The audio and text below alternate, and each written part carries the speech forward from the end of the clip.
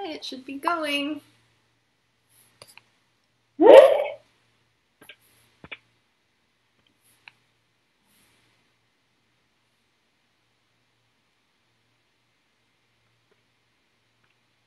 Yep, it is. So I have it on my phone, so then I'll be able to see comments. Okay. I can't keep this going on mine. It's got a lag, so I'm like, I can't. Yeah, I'm not going to watch it. I'm just going to have it here so I can see the comments.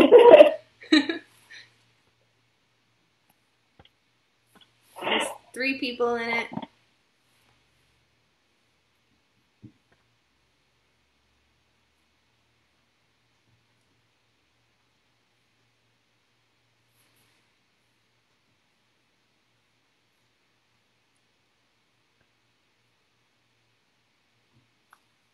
For the people already in here, we'll get started at 12. Just going to give people time to sign in.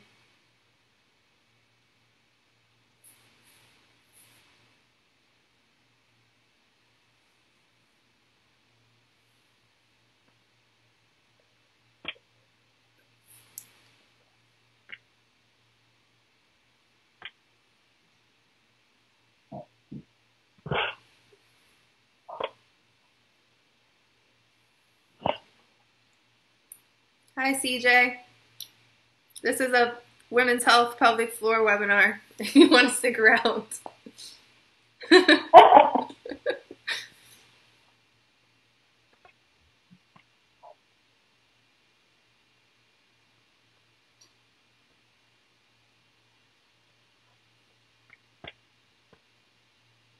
Oh yeah, there's a big lag. Yeah, right? Mm-hmm. So I was like, I can't watch this at the same time.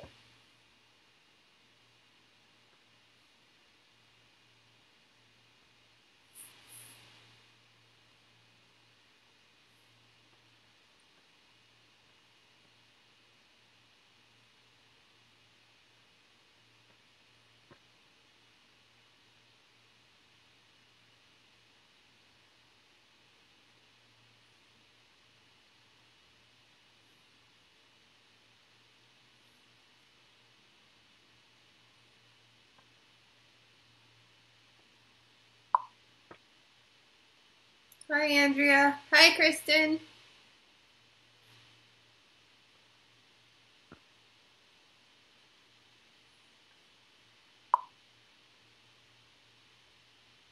Okay, it's 12 o'clock, so we can get started.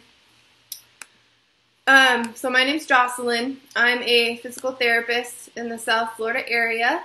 We are going to be covering a bunch of pelvic floor common problems today. So Melissa, just so you know what's happening, I'm enlarging this list of the topics we're going to be covering. Incontinence, core exercise, diastasis, prolapse, and pelvic pain. So you'll see here some statistics on how many women are affected by these things. Up to half of women experience incontinence, 3 in 4 women, up to 3 in 4 women get prolapse at some point in their life, and up to 1 in 7 women experience pelvic pain at some point in their life. So these issues are really, really common. I work more with the athletic population, so barbell athletes, people that do sports like CrossFit and Olympic weightlifting, different strength sports, and really specialize mostly in helping people combat pelvic problems like incontinence and such within that sport. Melissa has a broader scope and treats people with pain and all kinds of stuff. So that's why I wanted to bring her on today, because she has a broader scope than I do, and she'll be able to give you guys a lot more information. So Melissa, go ahead and introduce yourself. Hi everyone, thank you so much for coming on and joining us. My name is Dr. Melissa Trophy. I am the owner of New Quest Physical Therapy, and I'm a mobile practice serving New York and Connecticut. And as Jocelyn mentioned, one of my specialties is pelvic floor dysfunction.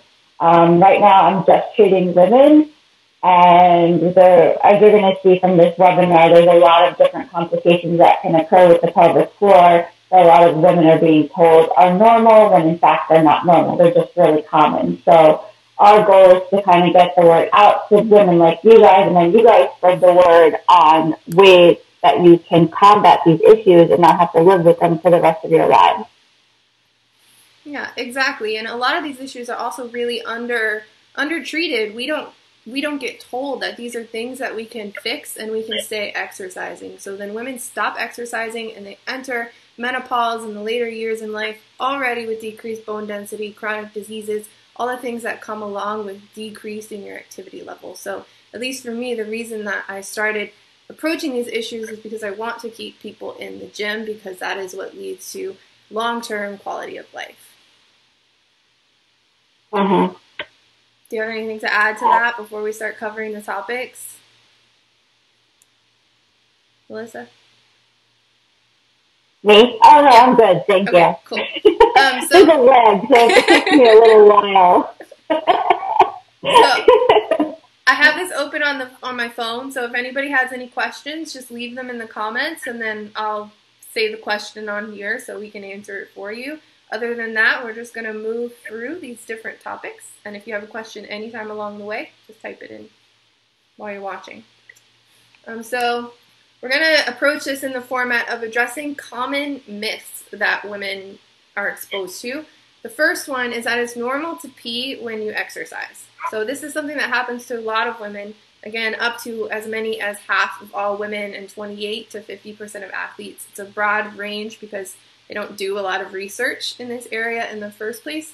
But that said, it is common, but it's not normal. And there's a lot that you can do about urinary incontinence and leaking when you exercise and so on and so forth. Mm-hmm. And it doesn't matter how old you are or how many kids you've had, it's still not normal. And that's one thing that drives me crazy. A lot of OBGYNs will tell women that, oh, just wear a pad, or the worst thing is just stop exercising altogether because this is common or this is normal, when it's actually not, and there's something that they can do other than, I like to say, put a Band-Aid on it. So wearing a pad while you're working out or putting a Band-Aid on it, you're not addressing what's actually going on. And that's most likely, it could either be a weakness of the pelvic floor or a tightness of the pelvic floor, or a combination of both. Or just a coordination issue too, right? Like just misfiring in the pelvic floor. Andrea just commented, or cough. So yes, it can happen even just with coughing and sneezing. It doesn't have to be exercise. But sometimes that can just be a coordination issue, like the pelvic floor isn't firing in preparation for you coughing, which is what's supposed to happen. So one of the things... And that could be a weakness as well. Okay. Sorry. That's what you're here for. So one of the things we wanted to go over were the different types of incontinence. So the main types that affect women, there are more than this, but the main three are stress, urge, and mixed. Stress is what you think of with exercise usually. So you're stressing your system, you're leaking when you cough or sneeze or jump or run. You see a lot in media about urinary incontinence with heavy lifting and big deadlifts and stuff like that. There's videos out there of athletes just full on draining their bladders on themselves in the middle of a competition. That's actually not as common as leaking with jumping and more impact activities. Do you want to add anything to that? So I pass this on a lot because I learned it in one of my advanced pelvic floor courses, and I didn't know this was a thing. In CrossFit, it's a big thing for leaking on lifts, and it's actually like celebrated, which I didn't know. Yeah. And then we YouTubed it, and we saw that. So what happens is that because of a lot of women are so used to gaining stability in their core and their pelvic floor by holding their breath on those lifts, that's further weakening the floor. So you can't accommodate for that bladder pressure and like additional support for the bladder. So on that lift, your pelvic floor is just like, all right, whatever, I'm going to give up, and that's when the leakage happens. So breathing is really important, and learning how to breathe properly, not only when you go about your day-to-day, but when you're doing exercise, is really, really important to relieve that stress on the pelvic floor. Yeah, and you're right. It has been kind of widely celebrated in the athletic community and the CrossFit community. Like, there's a video out there of a woman doing step ups, I think, and burpees just in a puddle of urine the whole time. And it's like almost celebrated as her being tough and whatnot and pushing through that. But that's not normal, and that's not the message that we should be sending women. Mm-hmm. So that kind of incontinence is stress incontinence. The next kind is urge incontinence. So this is when you suddenly feel like you just absolutely have to go to the bathroom right now, and there's nothing that like you can do to stop it. You need to go immediately. This can be created by a number of different problems. So it can be a neurological issue. It can very often, especially in women that are mostly healthy, be a habitual issue. So if you're the type of person that holds their urine all day, or if you tend to pee just in case before you go to work or before you go work out, and that kind of thing, you can start developing urge incontinence. Do you have anything extra on that? Nope. And then the last one I covered it. The last one is mixed. So that means that it's mixed between the two, stress and urge. So this might be the person that maybe you started with the leaking while you're jumping, and because of that, now you've started going just in case before you exercise. Now you start getting into problems with your bladder being hyperactive and creating those sensations of urge when you don't necessarily want them. Mm-hmm. Yeah, so just for the urge stuff, like if you guys are familiar with the Pavlov's dog theory, it's like a similar thing. So your body learns, like, I'm going to work, I need to pee. The keys is in the door, I need to pee. And like if you're ever in a restaurant and there's like a line of women in the bathroom, and you're like, that wasn't meant for like 2 seconds, why was she even bothering? It's all like that nervous system's adaptation to you, some scenario or situation setting it off as you feeling that need to go, whether you actually have to or not. So retraining the bladder is a big part of pelvic floor physical therapy, and like trying to retrain your nervous system in the opposite direction so that it's more quote unquote normal, for lack of a better term. Kristen just added, I built my incontinence with going in, she's a massage therapist, with going into massage sessions every hour. So I would go at least once an hour and totally untrained my pelvis to work and be strong. So exactly, this is something that happens to teachers, to nurses, to physical therapists, to people that work on a schedule all day long and have to fit in bathroom breaks, even if they don't necessarily have to go. Yeah, totally. So the myth there is that these incontinence issues are normal. What is actually true about that is that these things are not normal, and there are tons of tools that you can use to help address them. So as you can probably see at this point, there's a lot of different things that can cause these problems: weakness, coordination issues, bladder habits, and so on, and combinations of these things. But whatever the combination of factors that is contributing to the problems you're having, there's something that you can do about it. So it might be strengthening, which is not just Kegels. We'll talk more about that later. But it might be strengthening. It might be learning how to manage your pressures, or a combination of both. It might be bladder diaries and learning how to retrain your bladder, and so on. Mm-hmm. Yeah. So if that is a problem that you're experiencing, I would definitely recommend reaching out for one-on-one advice to get information about what you can do for your specific situation. So let me get this back open. So the next topic we're going to cover is core exercise, and the idea that core exercise means just doing sit-ups and planks, and that you're safe to do this after usually the recommendation is 6 weeks after having a baby or having a surgery or having anything, pretty much anything that can happen to a woman's pelvic floor. The recommendation is to just go back to exercise after 6 weeks. And I'm laughing because that is so ridiculous, because every condition and every human is different. And then I always tell people, so like, your pelvic floor is like muscles in your pelvis, for lack of a better term. And your pelvis is like a bowl. So all those muscles are supporting everything. You just have a baby, like, sitting and pressing down on that pelvic floor. Everything's lax. The hormones in your system are still there 6 weeks postpartum. So for you to just jump back into activity as if nothing happened, it's kind of ridiculous. So, retraining that pelvic floor and that coordination and the breath work and everything is really, really important to get that down prior to jumping back into what you're doing before you had a baby. Grab the model. Oh, yeah. A model. Can you guys see this? Yeah, they should be able to see it. I can see it. Okay. So this is the pelvic floor. So like I was saying, the pelvic floor, your pelvis is like a bowl. These are your organs that are sitting inside. So you have your intestine, your duodenum, your uterus, and the bladder here. So for one, we can see if there's weakness in the musculature, how those organs then can be pushing down and weighing down and stretching that musculature out. So that's why it's so important for these muscles to be strong and supportive. And then it's just, yeah, so we need that support in there. We also need it to be flexible, just like any other muscle in our body, and we'll talk more about that later when we come to the pain points as far as flexibility goes. Yeah.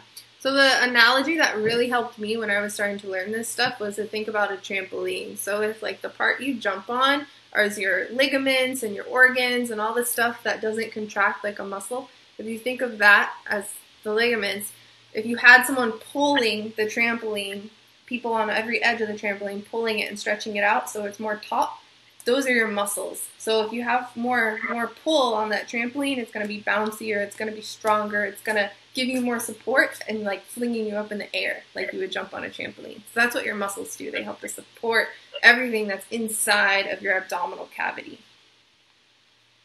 So when we think of core work... I like that trampoline. Oh. I got that from Anthony Lowe. So when we think of core work, you think abs, right? But your core is really your core, your front, your diaphragm, which sits on top, like underneath your rib cage, and then your pelvic floor, which sits on the bottom, and then everything in the back of your body. So it's like a cylinder. And that's what really makes up your core. And when you just approach core training, like planks and sit-ups, and you're just training your abs, training your abs, training your abs, you're neglecting all the other parts, especially if you are postpartum or just had some kind of procedure that affects your pelvic floor. You're working stuff that probably wasn't as affected as your pelvic floor where you had all that pressure and stuff sitting for 9 months. Mm-hmm. Yeah. So one of the big keys that's missed most often, at least in my experience, with true core work and really starting to rebuild this stuff is breath work. So, Melissa, if you want to talk a little bit about the beginnings of breathing and why that's so important. Mm-hmm. So, like Jocelyn mentioned before, your diaphragm, and then it was called your transverse abdominis, so the muscle that lives under your six-pack muscle, they're all heavily coordinated with the pelvic floor. And if we don't have the breath work down in that synergistic pattern, then that's kind of where we lose some of our support structure with those elements. So with the breath work, I always do breath work on day one with my clients just to teach them how to coordinate everything. So what you'd like to do is upon inhalation, your pelvic floor should relax, and on exhalation, your pelvic floor does a slight contraction, which means it lifts up towards your upper body, if that makes sense. So it's not like a full force Kegel, but it's like the same kind of idea. So inhalation, everything relaxes. Exhalation, your pelvic floor, your abdominals contract. And then since you just mentioned Kegels, one of my big pet peeves, at least, is this idea that Kegels just means like practicing stopping your urine while you're peeing. Can you talk about why that is so important not to do that? That was one of my questions on my boards, and like that was the right answer. It's ridiculous. And like I found that OBs like teaching Kegels that way, and just no, that kind of backfire incontinence lecture or story, that trains your pelvic floor to not relax while you're peeing. So you might not completely empty your bladder. You might go off that synergistic pattern that should be happening where your pelvic floor relaxes while you're peeing to let all the pee out. So now it's like, oh crap, now I'm going to do a Kegel. I need to contract. And it's not good. Stop doing it. Another thing with the Kegels too is that on day one, I always ask my clients to perform a pelvic floor contraction or a Kegel, and a lot of people aren't doing them correctly, and they don't realize it. So, like, if you're squeezing your butt cheeks together or you're, like, clenching your thighs, a lot of times, like, those muscles will overcompensate for pelvic floor muscles, and you don't even realize that the pelvic floor muscles aren't actually activating, and you're getting more, like, glute work than you are than anything else.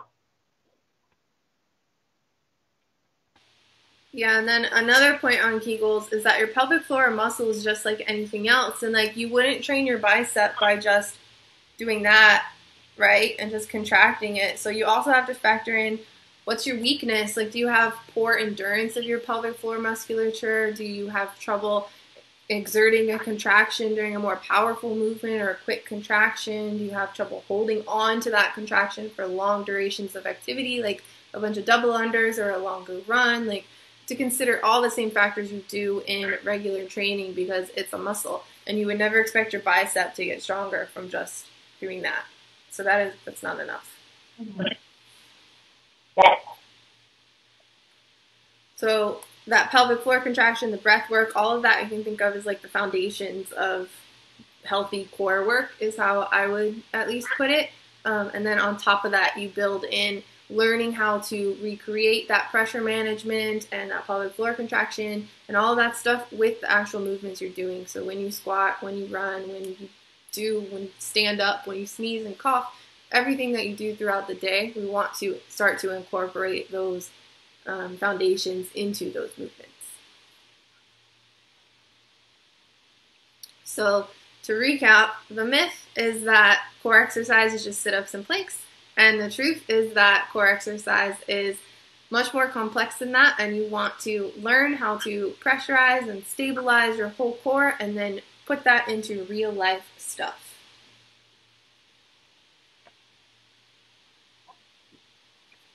So, let me get this up again. And then with that too, I just want to add, because a lot of women will get like they'll get frustrated because they're like, I can't get the breath work down or I can't get the coordination down. And if you think about it, like regardless of whether you're postpartum or whatever, you've been working in that compensatory state and not using those muscles appropriately for so long. It's not going to come like it seems so easy breathing, but if you're not used to that pattern. So if this is something that affects you, don't get discouraged that it's not coming like at the drop of a hat. It's going to take a while. And then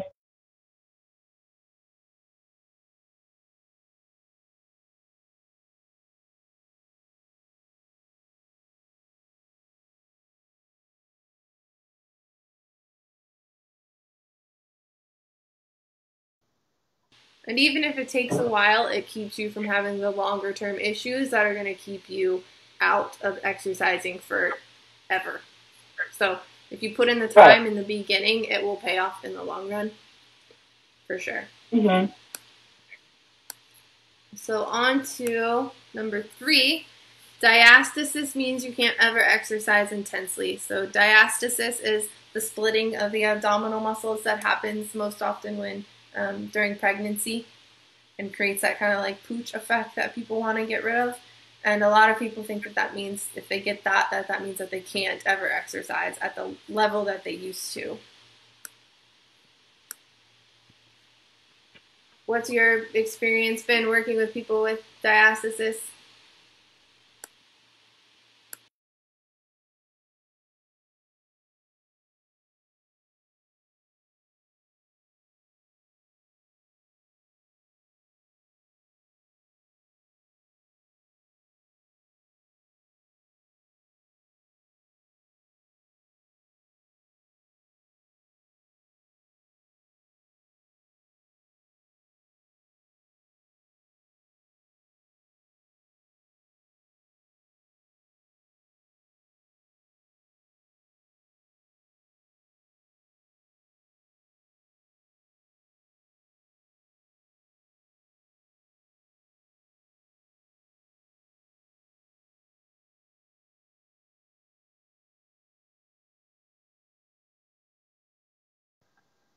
when people ask you if the appearance can change at all, how do you answer them?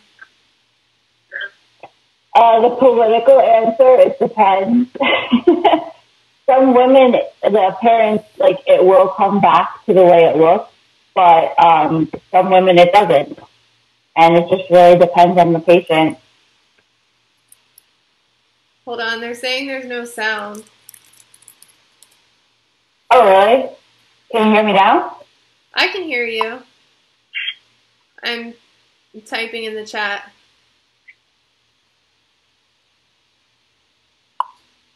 Okay, we're back. The microphone's on. We're back. Okay. Okay. What did you guys miss?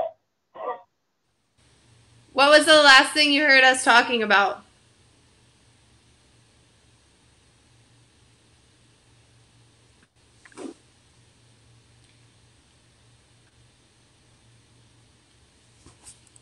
I'll type it.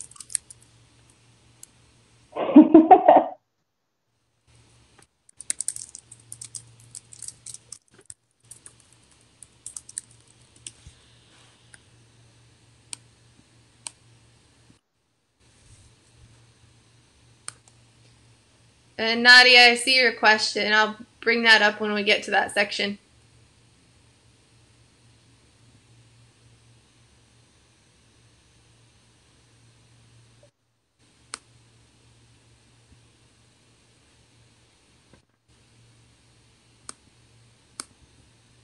Okay, we guess we can just stay on diastasis. So they heard diastasis. So I was asking. Okay. So I was asking Melissa how she answers when people ask her if people can improve the appearance of diastasis. And I was saying, I give a very political answer, which is it depends. Some women, they heal and it looks the way it did before, and some women can't get that appearance back. But both cases are fine as long as your function is what you were doing before. So just because there's still a little bit of a separation there doesn't mean that functionally you can't do the things that you love. It really depends on what your pressure regulation looks like, what your strength looks like, what your endurance looks like, and all of that is way more important than what the actual diastasis itself looks like, because that's not indicative of dysfunction in and of itself, if that makes sense. Yeah, definitely. Is there anything that someone should not do if they do have diastasis, or any like signs they can look out for that an exercise isn't safe? Anything like I think the pressure regulation part and making sure you're breathing is the biggest key. And then again, that really depends. Like, I never tell people never do this, never do that, because everybody's so different. So it's really, I hate saying it depends, but that's the honest answer. It really depends. That's kind of what I wanted to get out of you, is that, all of it depends so much, but the last thing that you should do is just stop. But if you find yourself like always straining, always holding your breath, always bearing down and pushing while you exercise, then it's definitely something that you should seek professional advice about, even if you're not having pain or anything yet. Does anybody have any questions about diastasis? Do you know any statistics about how many women get diastasis? I don't. Okay. Me neither. I couldn't find that when I was prepping this. So topic number 4 is prolapse. So same as diastasis, the myth is that prolapse means you can't ever exercise intensely. And same as diastasis, what's actually true boils down to, yes, you almost definitely can. So with prolapse, I was really surprised to find this in the research that it affects up to 3 in 4 women. So even more than... I'm actually shocked with that. Yeah, but that's in the entirety of a lifespan. So that took into account like elderly people and stuff too. But it is really common amongst younger women and even people that haven't had a baby. but have been lifting heavy. So it's getting more and more common, like in the CrossFit world and stuff. The main thing that people catch on to realize that they might have a prolapse is feeling a bulging sensation in the perineum. So that means the area around the vagina and the anus. And they'll feel like a bulging, kind of pushing down feeling when they're doing stuff. Some people might only feel it when they're doing like a heavy squat. Some people might feel it all the time. Mm-hmm. Do you want to go over the different grades of prolapse? Do you think that's important? Yes. So it's graded 1 through 4, and 3 to 4 is usually indicative of potential surgery. 4 is when like you can see it. I forget what the exact measurement is, but it's like a finger's width past the opening of the vagina. That whether it's your uterus that's coming down or your rectum that's coming from below, any organ that sits in that pelvic floor can potentially prolapse if there's some laxity in those muscles and that supportive bowl kind of isn't really doing its job anymore. Oh, and then the bladder too can prolapse.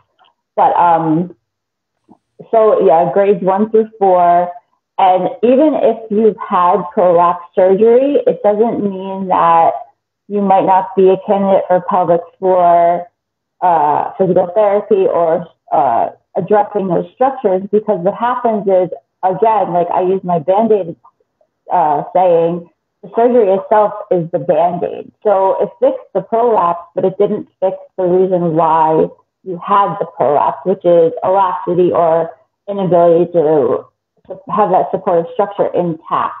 So even after surgery, pelvic floor physical therapy or training is really a great idea to supplement.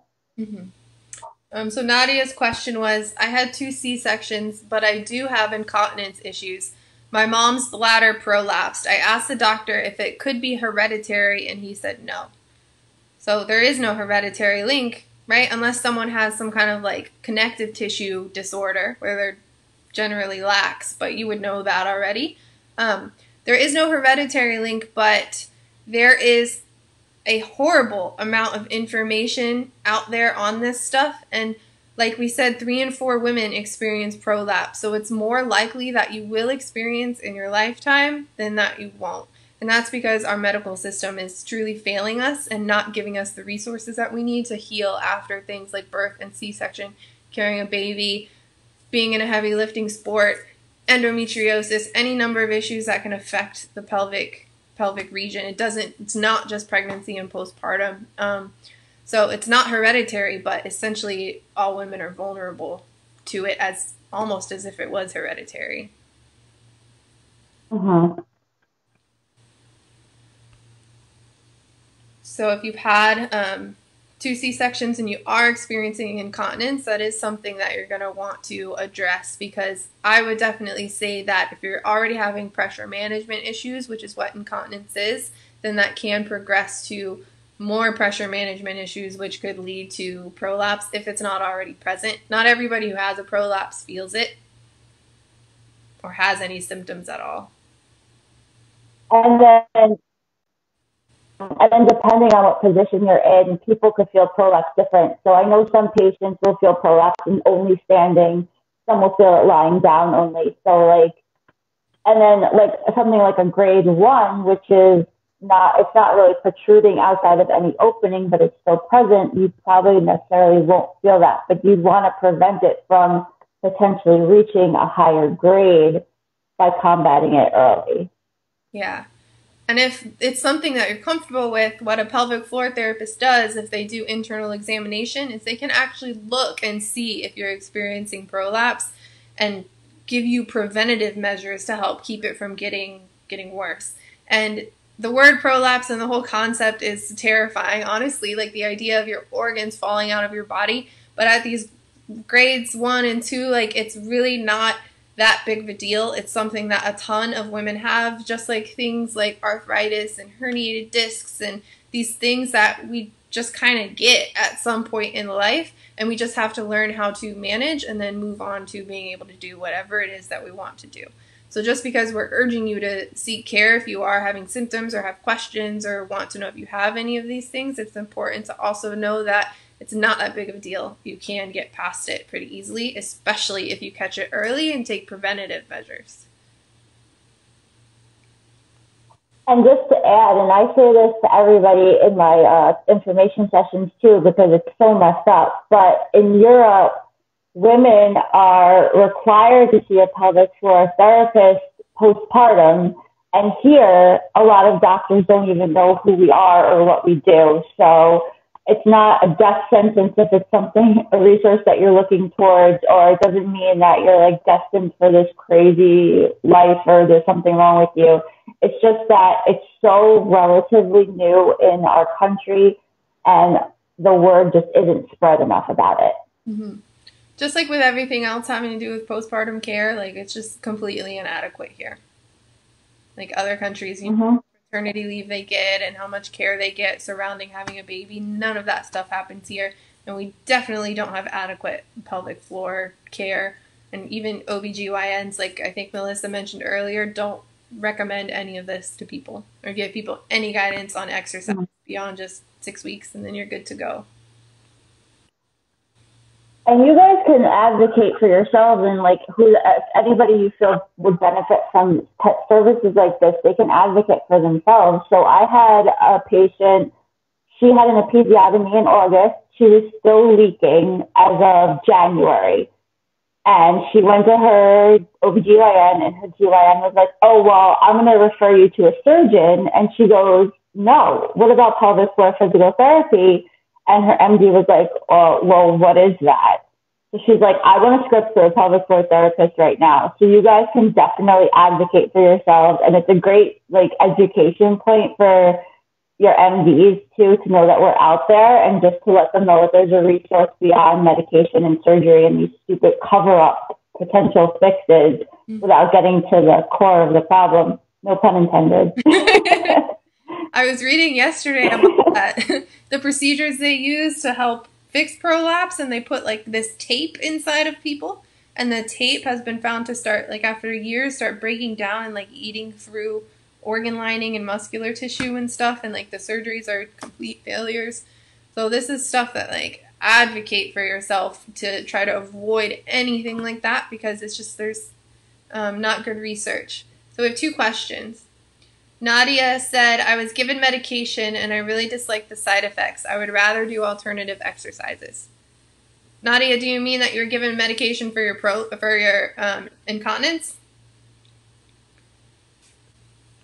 I'll type it to her too.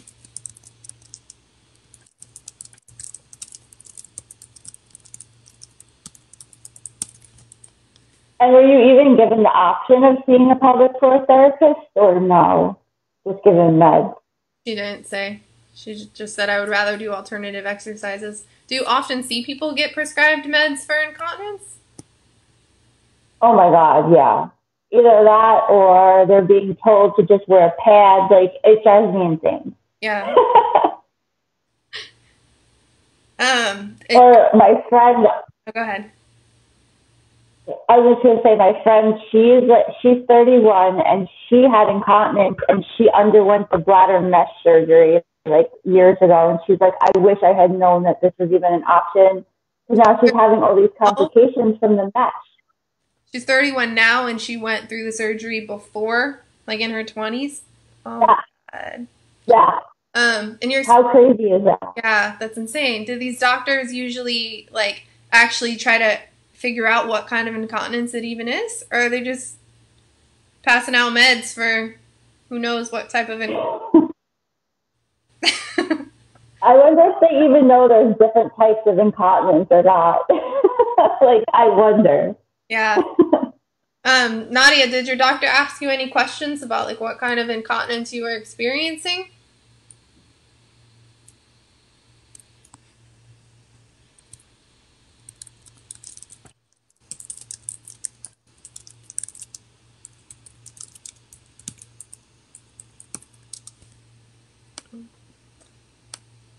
Oh, yeah, she said she wasn't given the option for pelvic floor PT, and that they gave her oxybutynin and Mybetriq.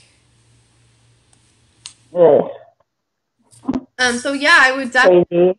seek the advice of a pelvic floor physical therapist. You need to figure out what kind of incontinence it is, which after 2 C-sections, it's probably some kind of pressure core management issue, would be the most likely. And then address it with exercise and rehabilitation. I can't advise you to stop taking the medicine, but if you weren't even given that option, there's no reason you should just be taking meds without figuring out what the true cause is. I'm sorry that happened. And then Leah asked, "Hi Leah, do you need a prescription for pelvic floor physical therapy?"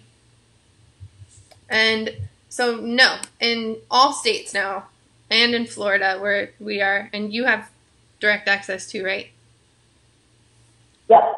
In all states now we have direct access, so you can just go see a physical therapist, and then the rest of the rules depend on the state and your insurance, and if you're wanting to go through your insurance. So some insurances do require a prescription in order for the insurance to pay, but if you just want to walk in and pay money to see a physical therapist, you can do that in every state now.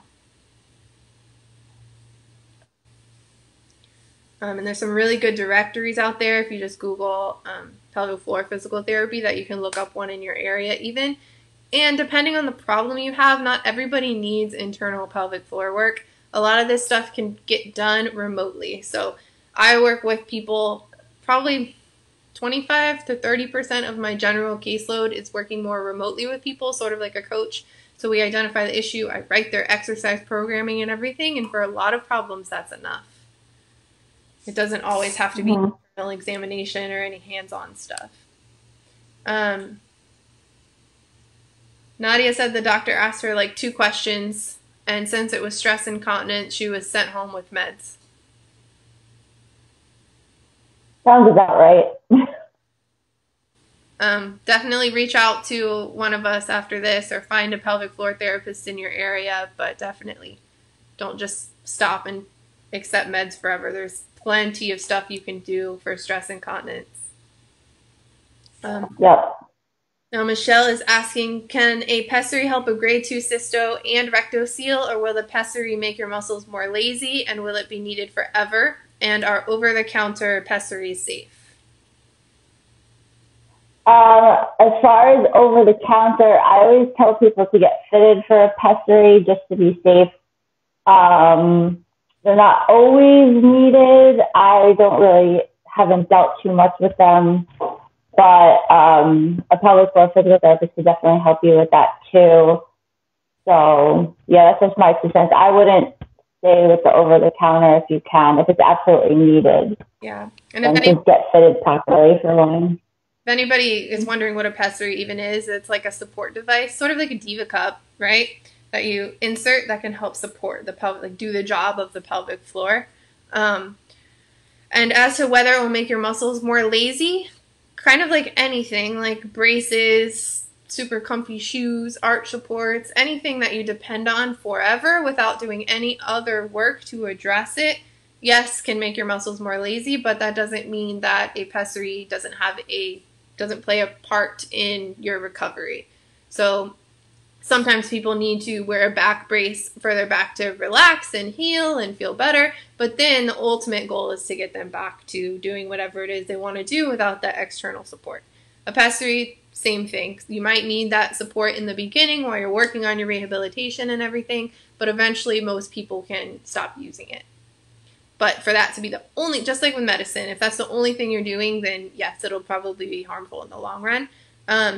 It is possible to have prolapse so bad that you need a pessary forever. That depends on the severity of it, and a pelvic floor therapist doing an internal examination and asking you a lot of good questions could help you figure those kind of things out.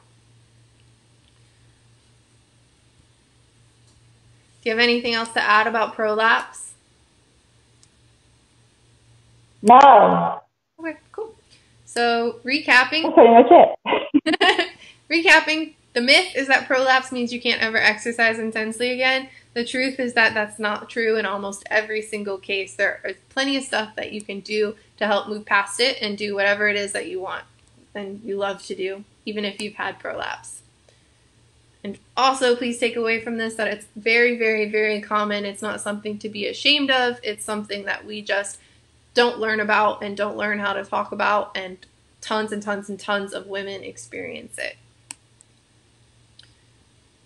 Okay, so last topic is that pain is something you just have to deal with postpartum. So up to 1 in 7 women experience pelvic pain at some point in their life, and pelvic pain is defined as anything in the perineum, so anything around the area of the vagina to the anus.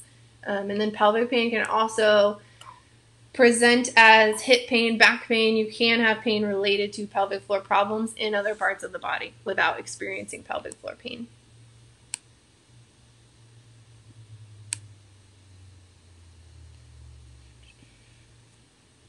Melissa, what's been your most common experience with pelvic pain? Like, do people come to you after trying everything? Have they tried typical ortho PT, or do they usually start experiencing it and then get help immediately?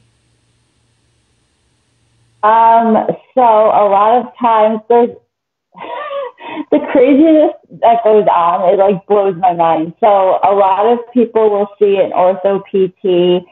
And I also tell this to everyone, if you're having any issues, especially postpartum, and you're having groin pain, you're having pelvic floor pain, make sure the place you're going to, if you do want a pelvic floor physical therapist, make sure that they have somebody that specializes in the pelvic floor, because a lot of these orthopedic clinics that I'm seeing will say they do, and they're like pushing on people's backs and stretching their hamstrings. And I worked at one of these nightmare clinics, and my director told me to just stretch this woman's hamstring and send her on her way. And I was like, no, I'm not doing that. Yeah. This is before I became a pelvic floor therapist.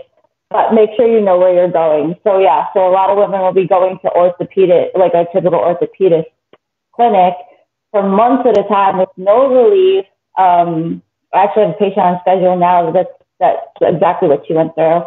Another one is if there's pain with sex, the typical thing is, well, you just need to relax, or they'll be like, here's a dilator, just go use the dilator.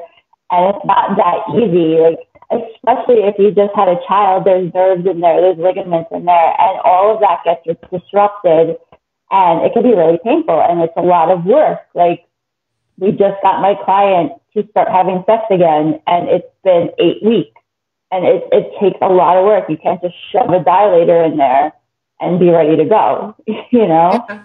So, it's tough. A lot of stuff out there. It's just, misinformation is crazy. Mm-hmm.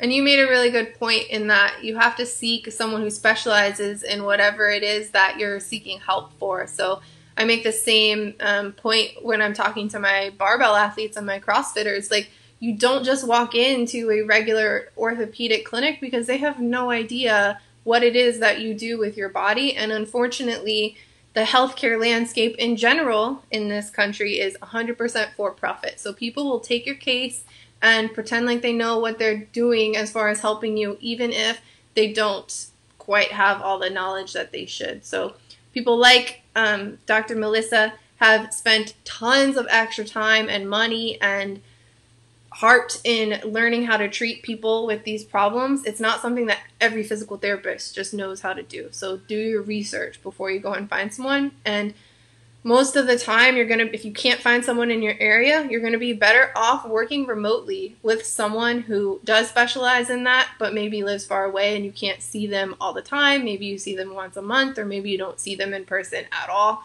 You're going to be better off with their knowledge. Absolutely.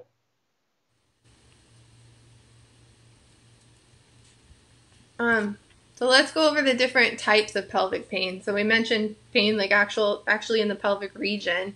You can have pain just with sex. You can have pain during or just after exercise. You can have referred pain to the hip and the back. Are there any other referral pains that you see?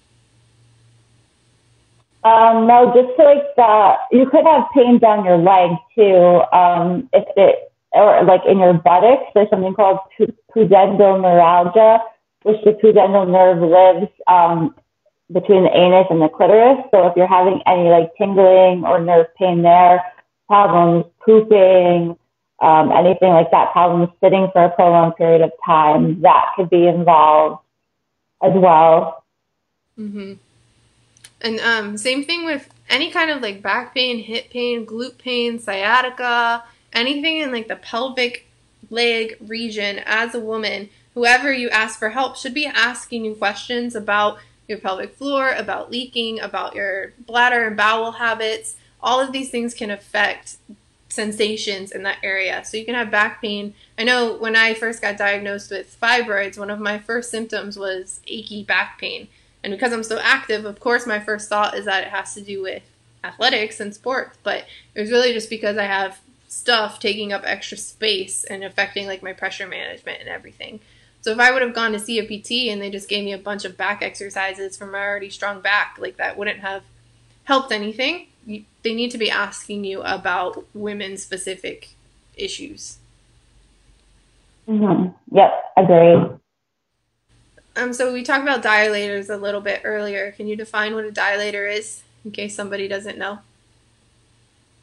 So a dilator, it looks like a dildo, but they come in different sizes. And what it does is, like we were saying before, the muscles in your pelvic floor are like anywhere else in your body, so they can get tight just like you have a tight hamstring. What a dilator does is when you insert it, the idea is that it stretches that musculature out. The only problem is not every size is appropriate for every woman. It might not be like, there's 3 layers to the pelvic floor, so it might not be a deep layer that's the problem. It could be like the second or first layers, which are more superficial.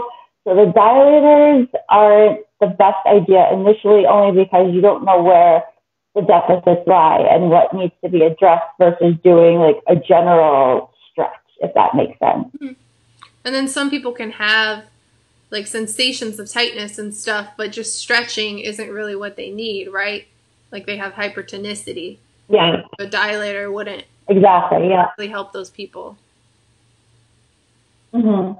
And then if you think about it, like if you're just being told to go home with a dilator, but you're so used to having pain with penetration, why all of a sudden is this dilator going to be the magic bullet? Because you're going to be like, oh crap, something else is going in there, and you're just going to tense up and add to the problem that's already happening. So I can't stand when people get sent home with dilators. Because there's so much more to it than just like stuffing things in there. Because if it was that easy, like this wouldn't be a problem to begin with, you know? Mm-hmm. And then talking about hypertonicity and having pain with sex and stuff, there's also the whole element of trauma, lifestyle, and just like your general level of anxiety and stuff that can all affect the way that you feel up there or down there. Just like some people say, oh, I carry my tension in my shoulders, like in their neck or their shoulders always hurt. You can carry your tension the same way in your pelvic floor, and that can lead to issues with sex and all kinds of stuff. Is that something that you've seen a lot of? Yep. Oh, yeah. And like you said it perfectly. And a lot of women don't realize that they could carry stress down there, but they absolutely do. And once we work on like even just talking to somebody about it, that's why again having a therapist is really helpful, because you can talk about what's going on, and just having someone hear you enough to help a little bit with the relaxation. And then a lot of times, especially with like sexual trauma and all of that, we work in conjunction with like a psychotherapist, which again it doesn't mean something bad. If you're referred to somebody like that, they can really help in conjunction with us to kind of relax everything and get your life back again. Mm-hmm. And then while we're on the topic of like trauma and anxiety and all these other things that can affect the way that your body feels, I also want to add that with a lot of these problems, diet, lifestyle, how much you sleep, how much you exercise, all of that stuff can play a part too. With incontinence in particular, a big part of helping women with incontinence can be getting rid of bladder irritants and looking at what they're eating. So caffeine, hot sauce, alcohol, all the things that I love can all contribute to bladder problems. The amount of time you spend sleeping can contribute to the general state of your nervous system and how tight your muscles, how feel and how fast you recover from exercise, how well coordinated you are. Like sleeping is so, so, so important in the way that any part of your body feels, including your pelvic floor.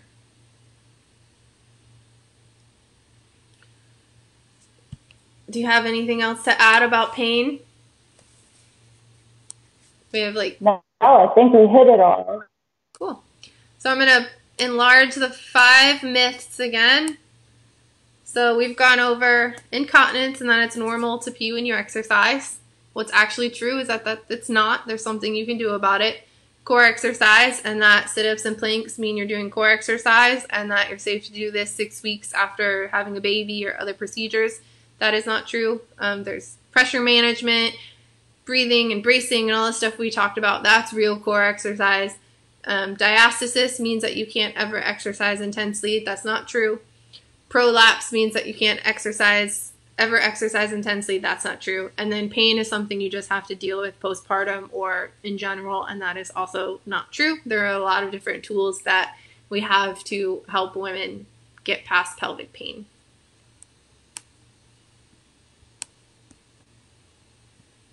So we have like 3 minutes left. I'm just going to hang out and see if anybody has any more questions. But that is it. Do you want to talk about your program, Melissa? Oh, yeah, my program. So I have a program that's actually starting this coming Monday, the 13th. And what it is, it's a series of classes dedicated to a specific pelvic floor dysfunction. So Monday's class, it's 3 days, Monday, Wednesday, Friday. You get like a little blurb and an action step each day. And I made it short and sweet, so it's no more than 20 minutes. This way you don't have to spend 3 hours a week with me. But next Monday, we're doing urinary incontinence. 2 weeks after that, I think, is diastasis. 2 weeks after that is pelvic pain or pelvic prolapse. And then pelvic pain is the last one. So it's a series. You could sign up for all of them or one. And yeah, I'm really excited about it because I haven't done anything like this in class form yet. So it's going to be really, really fun. And you can find information about that on my website. And I'll send a link out after everything. Nadia said, thank you. This has given me hope. Thank you for watching. That's exactly what we do. Yeah, yay. And then I don't have any programs or anything coming up, but like I've said a few times, I specialize in working with strength and barbell athletes, so I can help people with issues like peeing when you're deadlifting and those kinds of things. So if anybody needs any help with those sorts of things, then just contact me.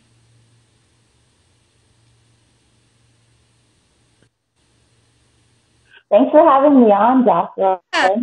Thank you for coming. I don't think we have any more. And thank you guys for tuning in. What? Okay. I said thank you everybody for tuning in too.